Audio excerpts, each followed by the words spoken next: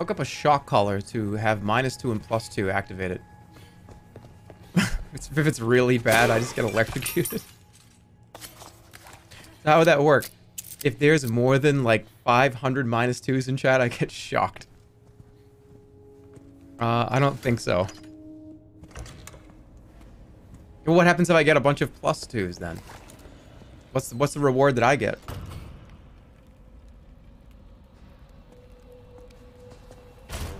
I see you took care of a You get request. candy. Well A done. cookie, a candy dispenser.